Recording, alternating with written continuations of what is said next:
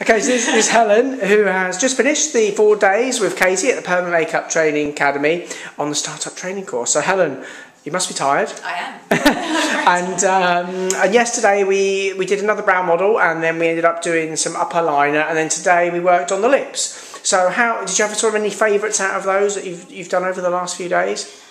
I think at the moment the brows and the lips. Yeah.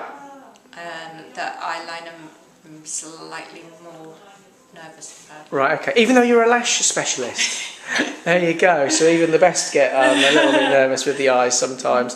And how did you find working on the lips today? Because obviously we had one of our previous students that's come and trained with us only a couple of months ago. And how did you find sort of working on the lip area? Yeah, it was fun.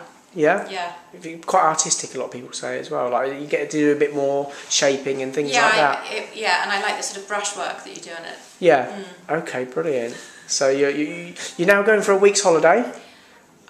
In a week's time. Oh, in a week's time? Yeah. Okay. And then is your plan then to get straight into the permanent makeup and getting your models in and case studies and that side as well? That's right, yeah. I'll get all my case studies done and then...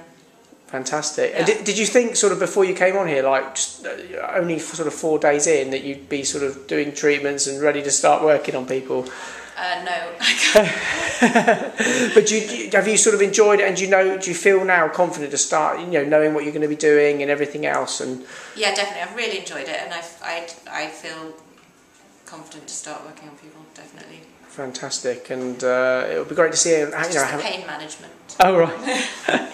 Okay, excellent. And obviously look forward to seeing how you're getting on, and we're always in contact, and we'll be working with you on the business side as well, so it'll be interesting to help you out on that side of things. And I take it you sort of, because you're running your own business now, are you quite excited to sort of delve into the business side and sort of see all the new sort of ways of getting clients and yeah, I think it would be really interesting.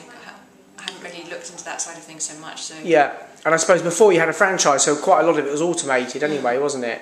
So it's good to sort of get some new ideas going. And also I think a lot of the strategies you'll learn through the permanent makeup business and marketing mentoring that we offer will apply to your lash business as well.